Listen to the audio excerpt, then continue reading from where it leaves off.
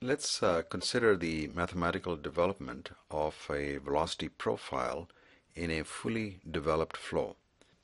Recall from the previous module that as fluid enters a pipe, there is a certain distance called the entrance region, and after that it is fully developed. In the entrance region, the velocity of the fluid inside the pipe depends both on the axial distance, that is distance from the left hand side, as well as it depends on the radial distance, that means from the center of the pipe towards the inside surface. Whereas in case of a fully developed flow, the velocity profile depends only on the radial distance. Now the entrance region gets to be quite complex to analyze. But we are going to look at what happens to the velocity profile in this fully developed flow. Previously in the module, we mentioned that it is a parabolic velocity profile, and in this mathematical development, we will determine the actual geometrical shape of that profile. So let's draw this little section of a pipe. Inside this pipe, we take a cylindrical region of the fluid with a small radius r, and we have the length of this fluid, imaginary cylindrical volume of the fluid, as a to b. Since the flow is taking place from left to right, that is, after some time, this cylindrical volume of fluid AB moves to A dash B dash. Now we will take a small space and we will conduct what is called a force balance. In other words, we will see what kind of forces are actually acting on a certain imaginary volume of the fluid. So we have on the left hand side, there is a force which of course is dependent on the pressure. So we have pressure PA, and this is the side A, and so we have pressure PA times the area. PA is just referring to location A, and pi r square is the cross-sectional area since the radius is r. So note that as fluid is moving from left to right, flow always moves from high pressure to low pressure. So on the right hand side, there is a force that is acting on this fluid volume, and that is PA minus delta P, where delta P is that small pressure difference, times the pi r square, so that is the cross-sectional area. Now also, and another force that is acting on the fluid volume is sigma times 2 pi RL. Now note that 2 pi r is the circumference of this imaginary cylindrical volume of fluid, and the length of this volume is L. And sigma, the opposing force, is essentially the stress that is expressed as force per unit area. So we will assume that there is no acceleration towards as the fluid is moving from left to right. So in that case, all the forces must balance out. Then we have PA times pi r square, this is on the left hand side, minus the opposing force PA minus delta P times pi r square minus sigma 2 pi RL, that is in the opposing direction. All that equals 0.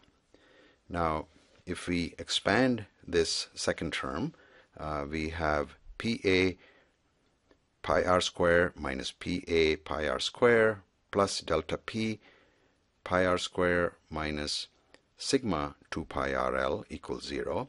So the first two terms, PA pi r square, will cancel out, and we will be left with delta P pi r square minus sigma 2 pi RL equals 0.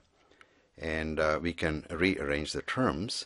So we have delta P pi r square equals sigma 2 pi RL. Pi will cancel out, and one of the r terms will cancel out. And rearranging, we have delta P over L equals 2 sigma divided by r. Now note that sigma, which is the shear stress, equals minus mu times du over dy. You may want to look at the module on viscosity where we develop this particular expression. So sigma equals minus mu du over dr. We replace the dy by dr because we are working with cylindrical coordinates. So we have delta P over L equals 2 sigma over r. We can also rearrange that as sigma equals delta PR over 2L. So instead of sigma, we can write down minus mu du over dr equals delta PR over 2L. So we can then again rearrange terms. We have du equals minus delta PR times dr divided by mu times 2L. Now we can integrate for velocity from u to 0. Note that at the center of the pipe we have velocity u, and at the inside surface of the pipe where the fluid is actually sticking to the surface, the velocity is 0. So the integral is u to 0 for du, and that equals minus delta P divided by 2 mu L, and then we have the integral for r dr, and the limits are from lowercase r to capital R, and that capital R is the radius of the pipe. So now we can integrate. We know integral of du is u, so we have ur, and it is evaluated from u to 0, and that equals minus delta P over 2 mu L. And again note that the integral of r will be r square over 2. So we have r square over 2 evaluated from lowercase r to uppercase r. So on the left hand side we have minus u and in parentheses r.